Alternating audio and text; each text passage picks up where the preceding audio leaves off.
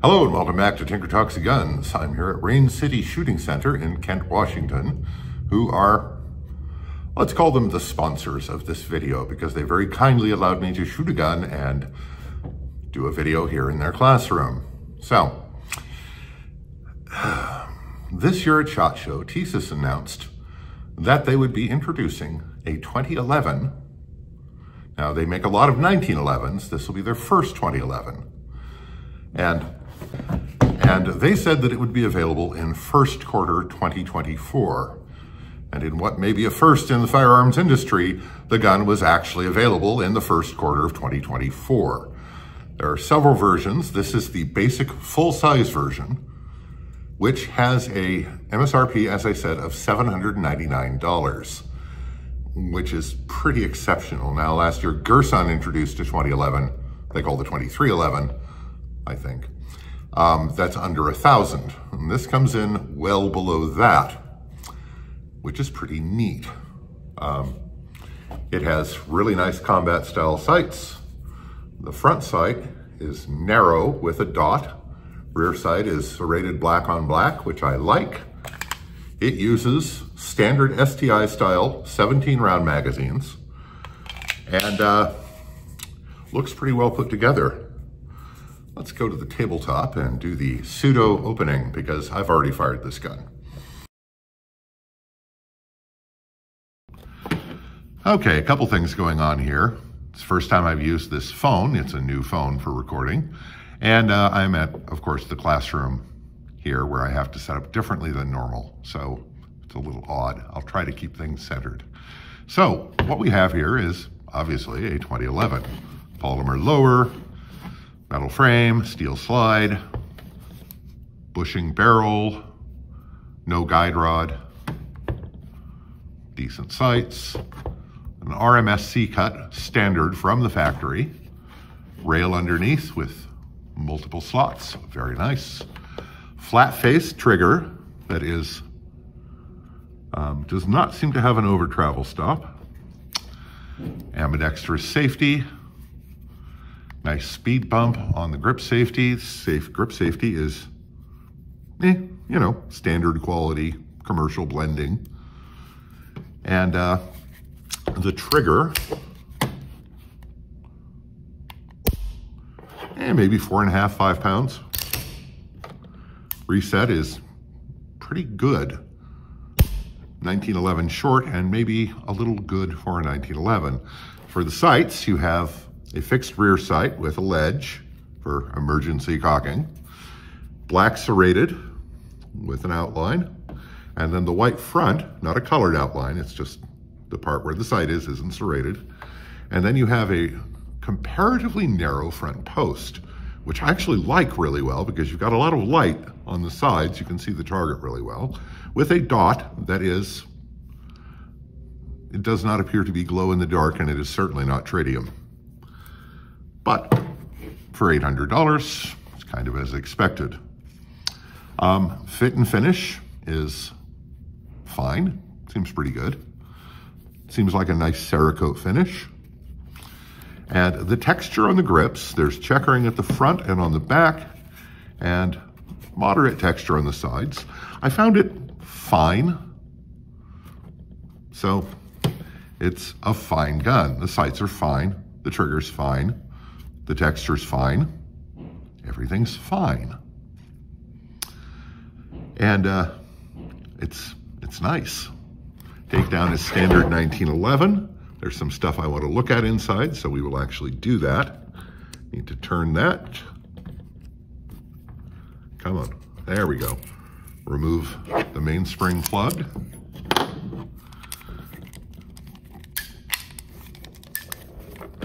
And not let it roll off the table.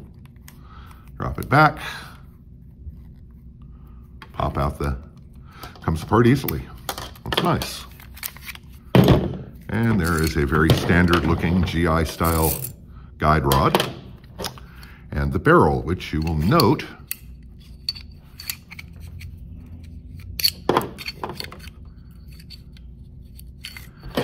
is a Clark Para ramp, full support. Very nice, decently polished feed ramp. And yeah, all very basic and pretty much exactly what you'd expect. I'm not seeing any exceptional or unusual wear marks from firing. It is dirty, of course. And of course, it goes back together in the standard fashion, exactly as you would expect it to. Take a minute to get that accomplished. You know, there's nothing in this takedown that a GI in World War I would not have been familiar with. This is, of course, a Series 70 gun, so there is no coordination on the part of the video guy. So there is no firing pin block in Series 80 style firing pin block. And the frame looks very much like a standard 2011 frame. Everything is pretty much exactly as you would expect.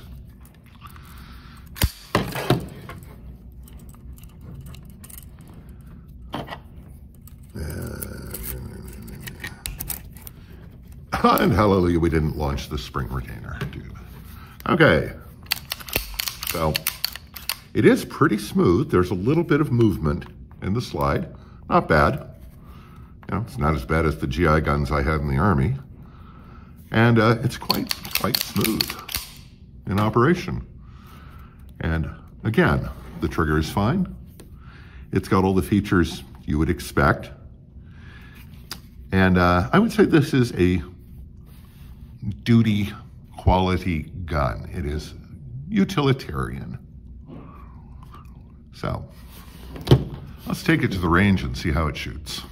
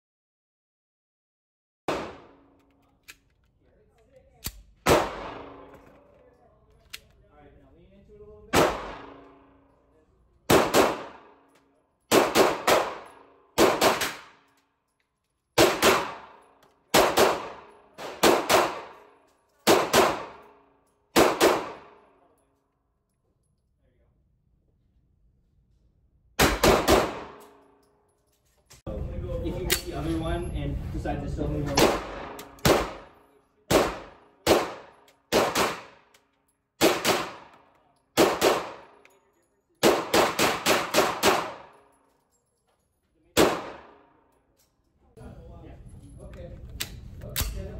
You'll like it.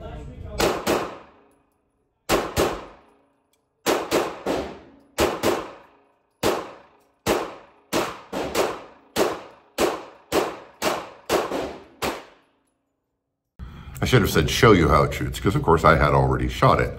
I put 200 rounds or more of ammunition from 4 different manufacturers in 2 different bullet weights. It was all full metal case bullets.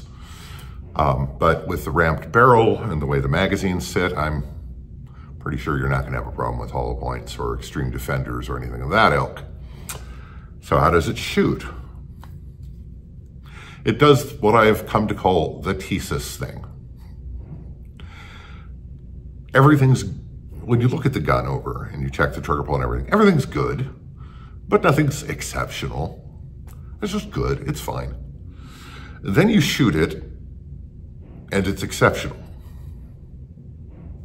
I have no explanation for this, but it's pretty cool. Of course, being me, all through shooting it, I was thinking, man, what I would do to that gun. I want one bad. But it's not in the budget. And I'm sad because I really like it, and it's a serviceable, apparently reliable, accurate, easy to shoot 2011 for $800. What is not to love? I do love it. I think it's great. And, you know, I'm resisting the temptation to go all over fanboy on it.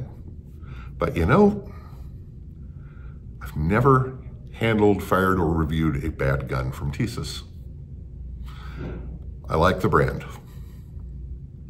And I like this gun. And I think for $800, why wouldn't you? It's great. And at $800, it can become a platform for fine-tuning and modifications to your heart's content. It's wonderful, and if it was in the budget, I would have one. If it was in the budget, I'd have 2 or 3. Now, they make several versions of this. I believe the initial versions are the standard commander length, standard full size, and the Night Stalker in both standard and commander size. I might be wrong about that, but that's what I think I've seen. And I love that it comes with modern features. It's got the multi-slot Picatinny rail, which is standard Picatinny, not some proprietary crap. It has the good quality, fairly high sights.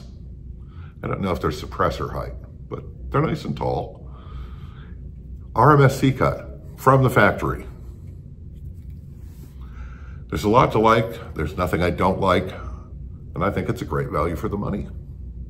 So there you go. Shout out to my supporters on Patreon. This all costs money and your contributions help more than you know. Also, check the link below to ammosquared.com, which is an ammunition subscription service that allows you to bank ammo and withdraw it as you need with a monthly payment. And if you check it out and decide to use their service using the link below, I get a little bit of bonus ammo for everyone who signs up, which is no bad thing and helps the channel. So, also like to thank channel benefactors. You know who you are, and that I think you're wonderful and love you all. That's it for this time. Next time, or shortly thereafter, we're going to be looking at the Nighthawk version of this and probably doing a bit of side-by-side comparison. So that should be fun. So I hope this finds you well. Stay safe, take care, and we'll talk to you again real soon.